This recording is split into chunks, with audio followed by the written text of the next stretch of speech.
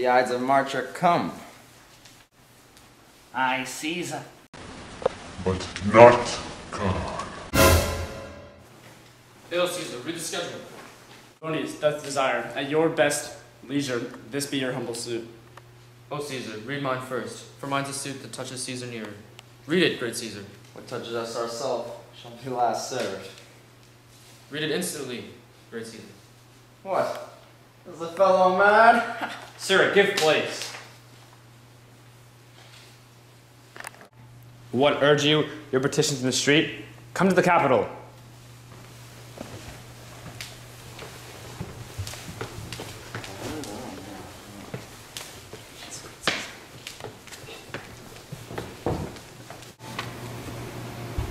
I wish your enterprise today may thrive. What enterprise, Popilius? Fare you well. What said Popilius Leno? If you wish today our enterprise might thrive, I fear our purpose is discovered. Look, I makes the Caesar. Mark him. Casca, be sudden, for you fear prevention. Brutus, what shall be done? If this be known, Cassius or Caesar never shall turn back, for I will slay myself. Cassius, be constant. Popilius Leno speaks not of our purposes. For look, he doth smile, and Caesar doth not change. Trebonius knows his time. For look, you, Brutus, he draws Antony out of the way.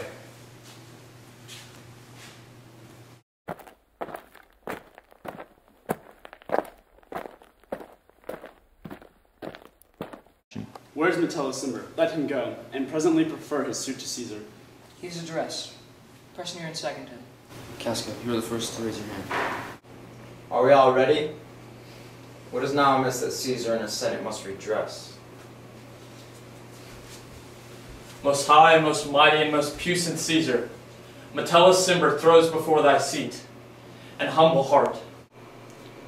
I must prevent these Cimber, these couchings and these lowly courtesies might fire the bloods of no ordinary men, and turn preordinance and first decree into the law of children. Be not fond to think that Caesar bears such rebel blood with that which will be thawed from the true quality, with that which melteth fools, I mean sweet words, low crooked curtsies, and base spaniel fawning. Thy brother by decree is banished. If thou dost bend, and pray, and fawn for him, I spurn thee, like a cur out of my way. No, Caesar doth not wrong, nor without cause will he be satisfied. Is there no voice more worthy than my own, to sound more sweetly in great Caesar's ear, for the repealing of my banished brother? I kiss thy hand, but not in flattery, Caesar, desiring thee that Publius Cimber may have an immediate freedom of repeal. Watch, Brutus. Pardon, Caesar, Caesar, pardon! As low as to thy foot doth Cassius fall, to beg enfranchisement for Publius Cimber. I could be well moved if I were as you. I could pray to move, if prayers would move me. But I am constant as the northern star, whose true fixed and resting quality there is no firmament. The skies are painted with unnumbered sparks, and they are all fire, and every one doth shine. But there's but one, and all doth hold this place. So in the world it's furnished well with men, and men are flesh and blood, and apprehensive. Yet in the number, I do know but one, that unassailable holds his rank, unshaked of motion, and I am he. Let me show it, even this that I was constant, Cimber, should be banished, and constant do I remain, to keep him so. O Caesar. Then wilt thou lift up Olympus? Great Caesar! Doth not Brutus bootless kneel?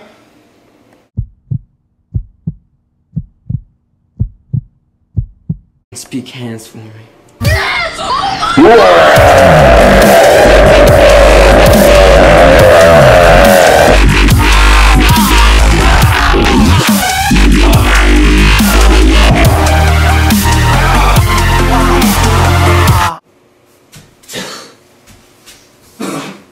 To Brutè.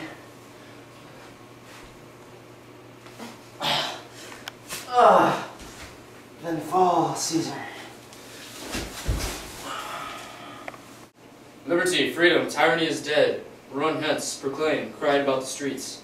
Some common pulpits cry out, liberty, freedom, and enfranchisement. People and senators, be not affrighted. Fly not, stand still.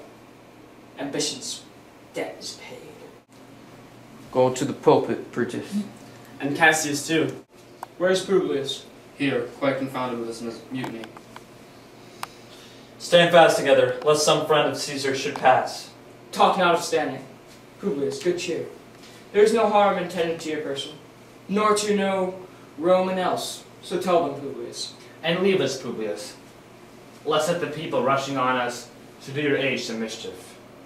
Do so, and let no man abide this deed, but we the doers. Where is Antony? Fled to his house amazed. Men, wives, and children stare, cry out, and run as it were doomsday. Fates, we will know your pleasures.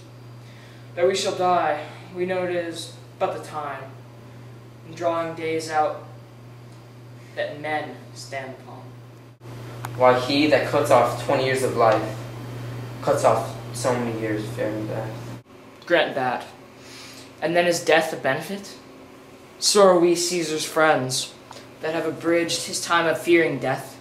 Stoop, Romans, stoop, and let us bathe in our hands in Caesar's blood.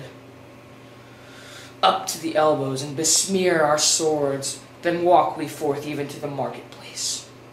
And waving our red weapons o'er our heads, let's all cry, Peace, freedom, and liberty. Stoop then, and wash. How many ages hence shall this our lofty scene be acted over, and statesmen born, and accents yet unknown? how many times shall Caesar bleed in sport? That now on Pompey's base lies, long no worthier than the dust. So oft as that shall be, so often shall the not of us be called, the men that gave their country liberty. What shall be forth? Aye, every man away. Brutus shall lead, and we will grace his heels with the most boldest and best hearts of Rome. What's that, Pompilia? What if they go on? Keep on. Okay. That's fine. Hey. You're dead on the floor. What have we done? Caesar! Caesar, read mine first, for mine's is stupid. Okay, cut. Stop recording or I will come over there and beat you to death.